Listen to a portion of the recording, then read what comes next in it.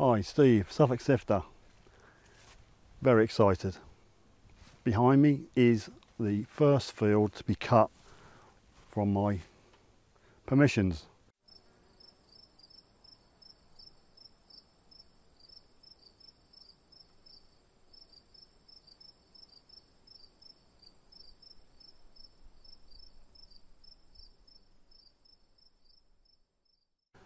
Hi, Steve, Suffolk Sifter. Thanks for joining me. If you haven't subscribed, please hit the subscribe button and the bell to get notifications of future videos and the live Wednesday stream via YouTube every Wednesday, as I said, 9 PM UK time.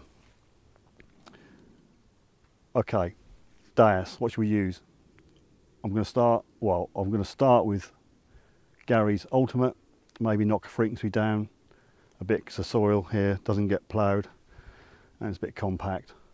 Then I might try Hot. We'll see how we go. It's been a bit of a break and I can't wait to get cracked into it. Whether I can get a spade into it because of the last few weeks of hot weather is another matter. But come with me and see what we can find. Let's hope we find some good stuff. Thanks to my latest subscribers, mucho gracias, and your names will be in the credit scroll towards the end of the video. Thanks again, much appreciated. Anyway, we'll catch you out there. Right, here we go then. There's a combine just round the grain store over there. I haven't decided what to call this field as yet. It's had, looks like barley, and then sort of a narrow field then opens out. Must confess not to have done much to this field, so I've not had easy access to it. You have to come through the farm, and that's normally got a barrier up outside of ours. I can find the signals, but to be fair, I can't get in the ground. I've just been trying to dig down here for the last 5 minutes. I've got a good signal down there, but it is concrete. It is just concrete. So anyway, thanks for joining me, and if I find anything and if I can get it out of the ground, you'll be the first to know. Whew, sounds like the combine. It's fired up again. 10 minutes later, I managed to get down about 3 inches. Just to find a bit of aluminium. Oh, there you go. You've got to dig them, and it's going to be tough. Alright, catch you on the next one. Well, I've gone back to Gary's Hot, which is a stock program, number 9 on a Deus remote, because it gives me better feedback on signals which are more likely to be rubbish. But just an example, I don't know if you can see this, just look at the ground. You can get spade right into the cracks. The ground is absolutely cracked to heck, and is that stiff. I'm not surprised people are losing spades, but anyway, we'll crack on. You can only get as low as the stubble is, and I think this stubble is about 6 inches, so some is a bit lower, but you know, you lose a bit of depth, but you can't help it. Obviously that's the way they cut the crops, so just get it as low as you can and just crack on. Well, nothing really certain to dig signal wise. See the fields opened up now. It's not the biggest of his fields, but it's enough. You know, it's strange, you want to find the signal, but then you just don't want to try and dig it up. That's really weird. I don't think I've known a year that's been this hard to dig. Normally you can get certainly this spade into it, but you can't even get an inch down. It's you do need some sort of pneumatic drill to get in here. Anyway, enough moaning. I shall crack on a bit longer.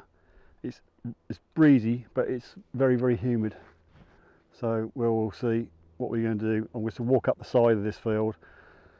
As I said, I've not really done this field much at all. I might just do a couple of crisscrosses and just see if there's anything or any areas which are better than others. So crack on, and let's see what we can do. Look at that, can you see that? you can literally get your hand inside them cracks. Ridiculously dry. Need a good rain. Oh, that's 85. Luckily it was just about a couple inches down. No, I think I can see it. Oh, she can't break it. Anyway, if I could pick it out with my fingers I would. I don't know what it is. It's not obviously not a coin or anything, but it's could be a shotgun cartridge or we just can't get into it.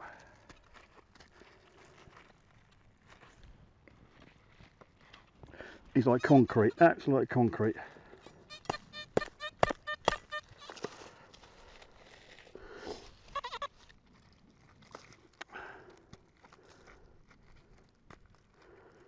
Yeah, I thought it's a cartridge, reasonably big one. It's not like a 223 little one. So all that is, unfortunately, is a spent cartridge. I don't know what it could be, 303, not sure. It's a big one. I've got a 70 odd down there, but you just look at it.